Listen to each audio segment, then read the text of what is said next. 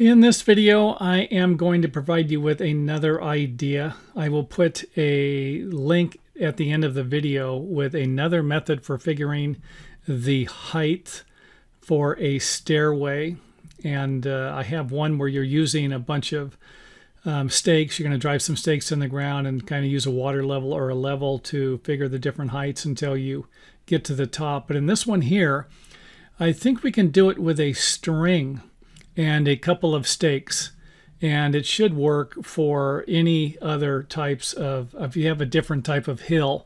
Now the reason why I'm making this video here is because someone said they had a really steep hill and it was rocky and they couldn't drive any stakes into the ground, and kind of came up with this idea here where you can use a string to figure out the angle and then figure out how many steps and how tall the risers are going to be. And it's relatively simple, but I do understand that since I kind of figured it out, I'm going to have a better idea of what's going on than you do. And if you do have problems with this example here I'm using, feel free to share your problems with me in the comment area and I'll see if I can help. So basically what we're going to be looking at will be to try and figure out the hypotenuse, or the longest part of a right triangle. And in order to do that, you might need to actually raise the triangle, the base of the triangle, the line you're going to be using for the straight line up. And in this case, we raised it up about 30 inches. And I just kind of wanted to give you an idea of what I'm doing here. If I was just to draw a line from here, or try and create a straight line from here to here, where I want the stairs to start and stop, I'm going to have a part of the hill in the way. So in order to do that, we're going to need to drive some stakes in the ground and raise them up to where we can't, or should I say won't be, hitting the hill at any point, so that we can create a nice straight line. So basically this right here, I just kind of put it in here as an example. This is what you're going to be doing. You're going to be getting two stakes and driving them in the ground. Now these stakes will need to be level. Otherwise you will have problems when you are figuring out your angles or your line you're measuring. If this is leaning an inch this way, you're not going to have the exact measurement here that you need to create the stairway. So this stake and the lower stake needs to be vertically plumb.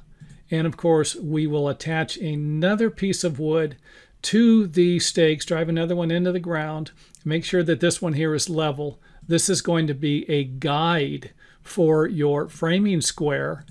And you can simply slide your framing square in either direction you need to kind of figure out what the length of a riser could be, or the length of a step. And you can do it by simply dividing the length of the string into certain increments. So for example, if you have a total length, and I already figured this one out here. Let me pull up the notepad here. We have 31 feet, 7.5 inch hypotenuse. That's the length of the string. And if we divide it, we can divide it by any numbers, but I divided it by 16 because I already did the math here. So the overall length in inches, 31 feet, 7 inches is 379 inches, 0.5. We divide it by 16, that gives us 23.72.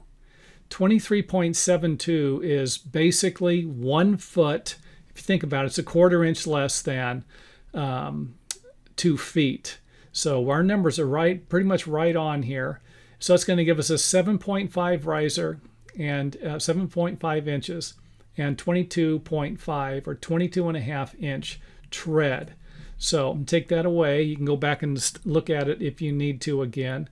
So what we're going to be doing is taking the length of the string from here to here. And if for some reason you can't measure the length of the string when it's in this position, simply take the string, cut it at the point where you had it at, and then take it down to a horizontal surface somewhere, someplace flat, and then measure it down there. So if you have a real steep grade, something like that, then you're probably going to need to measure it somewhere else if you can't climb up the hill, or I don't know what the problem would be. Just kind of throwing out another idea there. So this is our angle. Remember, we're up 30 inches. And of course, here is our stairway. We have 16 increments in here. Feel free to pause it and pause the video, stop it, and count them if you want to. Each one of them will have a 22.5 inch deep step, a tread, and a 7.5 inch riser. Another view of it there. Remember, it is off the ground. You've got to keep this in mind when you're working with this. If you raise it up off the ground, you need to be able to subtract it somehow. Don't start excavating or doing something and then realize you got to go down another 4 feet or something like that. So very important, whenever you raise it off the ground, you're going to need to somehow lower it into the dirt, into the soil, or build something, build some type of a platform to make everything work out. You can always build a raised deck here. So here we can see how far off the ground we are. And this gives you an idea of what the stairway could look like if you built a straight stairway using this method with the straight line and then breaking everything into increments. And then, of course, using the level and the guide board here to figure everything out. And if I wanted to add another step to this and lower the riser, I could do it by simply dividing instead of dividing it into 16 increments, I could divide it into 17 increments or 18 increments if I want to make my treads a little smaller, and of course just refigure the stairway accordingly. Now in this example, I went ahead and lowered it into the ground to give you an idea what it would look like, and of course how much soil you might need to remove. So this right here, you've got what's important. You've got the line to figure it out, but you're also going to need to connect a line, something from here to up here. And to do that, to get a straight line, you might need to start removing some of the hillside. And of course, this might also give you an idea of, you know what, if I have to remove 30 inches of dirt here, you might not even want to build the set of stairs, or you could always move it forward, backwards. You might be able to raise the height of it, something. But here you can see where we moved it forward and created a longer walkway here. And then simply, we don't got to remove any soil, but we're going to have to install some type of supports probably to make the stairway a little stronger. So that is it for the video.